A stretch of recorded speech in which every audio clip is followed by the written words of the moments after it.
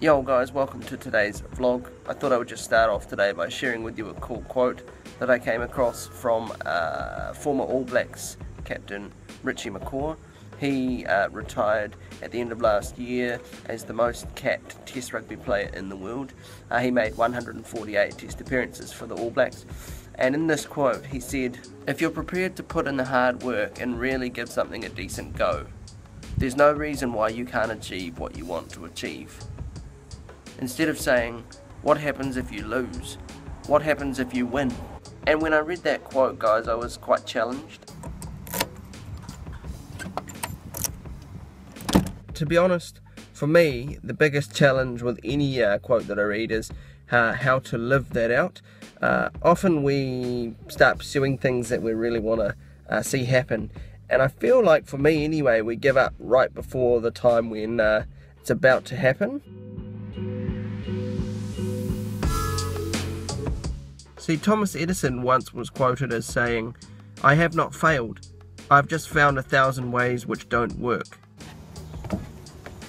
But still, Thomas Edison went on to have about 2,000 patents of his inventions to his name.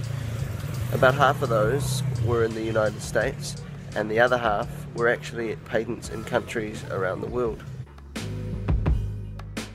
And I think where Richie's statement of still keeping a good attitude of what's possible rather than what's not really struck home with me was in light of the fact that, yes, while the All Blacks are one of the most successful rugby teams ever in the sport's history, there have been times when they've had some pretty low points as well, and I think he's named one of the low points prior to winning last year's Rugby World Cup as losing to France in the 2007 Rugby World Cup.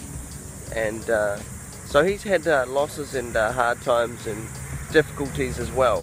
It's about pushing through those low points to see what's possible on the other side. So guys, thanks for listening to my rambles. I hope that little quote encourages you, as it did me, just to purely realise that what you want in life is achievable if you're prepared to put in the hard work and not give up. And also the fact that part and parcel in helping you achieve that is a good attitude when difficulties and hardships come along, which can go a long way to opening doors simply because of your good attitude. It certainly challenged me, that's what I need to do more of, so I hope it encourages you.